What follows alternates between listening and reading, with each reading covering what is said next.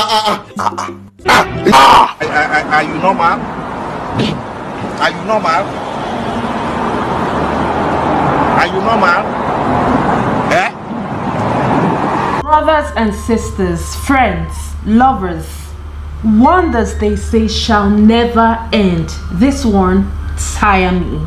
Okay, this one, it tire me like tire. You understand? Did you just see that clip I showed you just now? Did you or did you not see the intro clip? Hold on, don't go anywhere, because I'm going to play the full clip for you to see. I'm going to try to blur this out because of the terms around here, YouTube. Disclaimer, let me first of all say, if you've got a child below the age of 18 around you right now, please send them to Sunday school. Send them away with a pack of sweets, because what you're about to watch will blow your minds. I'm sure it's no news to you that this man here on the screen is Dr. Femi Olaleye, Medical Director, Optimal Cancer Care Foundation in Nigeria. Okay, this man is the man that you just saw in the intro clip.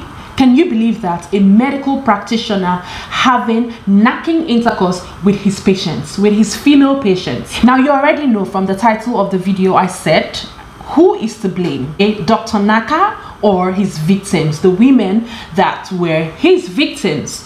That is the question, because I know that most of you have seen this video. It's no new news.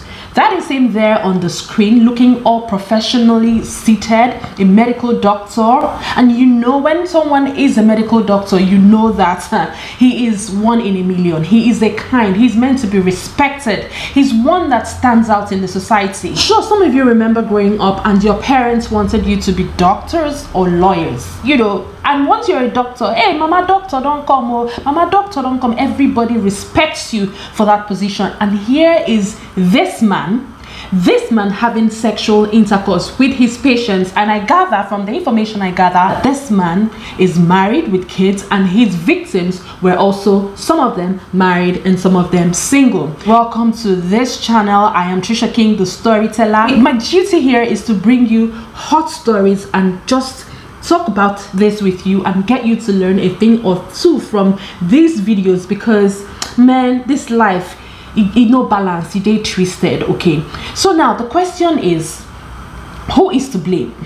Is he to blame, or are his victims to blame? From the clip that we saw, hold on, let me just try to play the clip again so you can see the full picture, and then we will talk about this. Don't go away, I'll be right back.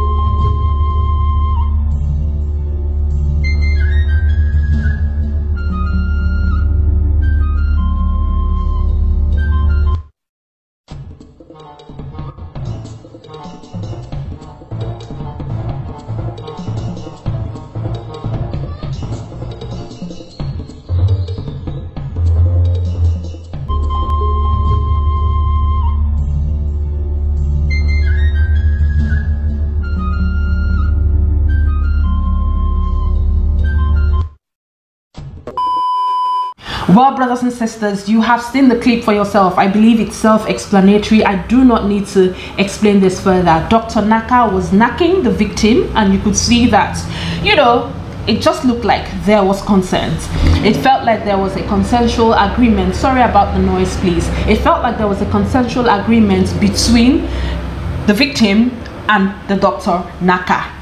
Now, the thing is, I've seen a lot of people argue about this. I've seen a lot of videos, comments, people putting blames on him, people saying he's an occultist, and that's the reason why. Because don't forget that he made videos of this.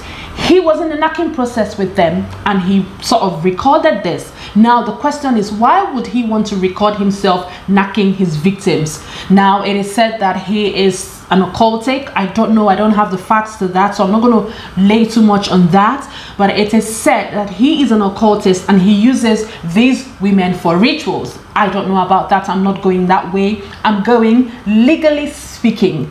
Right, so the question is, a lot of people say, oh, the women should be blamed. You could see them, you know, it felt like they were enjoying it. It felt like they were, you know, receiving the baptism of the knacking session. All right, while the other oh, Jesus is Lord.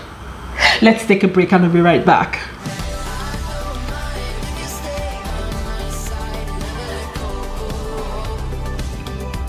Who is to blame? In any sane country, the general principle or the general rule of law is that as a medical practitioner, as a doctor, goes against the ethics, the rule of law, that a doctor has sexual relationship or intercourse with his patients, all right, in the vicinity of where he works or outside the vicinity. As long as it's a patient and doctor relationship, it is not allowed, ethically speaking. Okay, now the question may be, what if the patient makes the first move? Isn't the doctor supposed to let his guard down and just throw everything down and fling it here and there for her? No, you are meant to politely decline the offer as her doctor. That it is what it is meant to be. But of course, my country, my beautiful beloved country, Nigeria, will that happen?